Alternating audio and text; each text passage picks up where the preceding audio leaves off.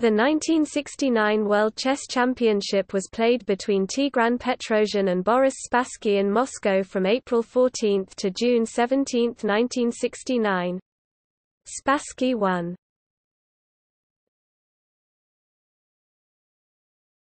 Topic: 1967 Interzonal. The 1967 Interzonal tournament was played in Sousse, Tunisia in October and November. The first 6 place-getters qualified for the candidates, along with Boris Spassky and Mikhail Tal, who were seeded into the candidates' matches as finalists of the previous tournament. A major controversy occurred when Bobby Fischer, who was leading the tournament with 7 wins and 3 draws in 10 rounds, abandoned the event over a dispute with the organizers.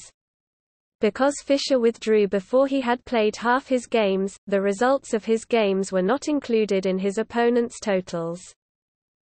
Bent Larsen went on to win, with Korchnoi, Geller, Gligoric, and Portisch taking the next 4 places. There was a 3-way tie for 6th place among Samuel Reshevsky, Vlastimil Hort, and Leonid Stein, who played a round-robin playoff to determine the final place in the candidates' matches. In the event of a tie, the player with the best Sonneborn-Berger tie-break from the Interzonal would qualify. The playoff ended in a 3-way tie, so Reshevsky qualified.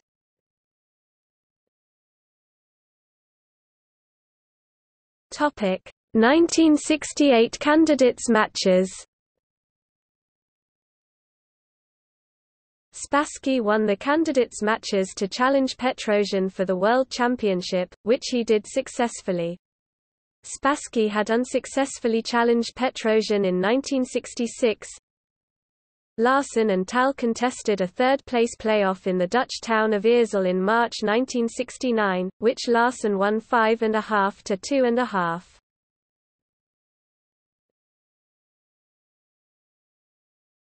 Topic: 1969 championship match.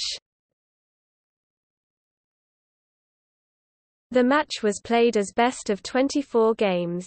If it ended 12-12, Petrosian, the title holder, would retain the championship. Spassky won.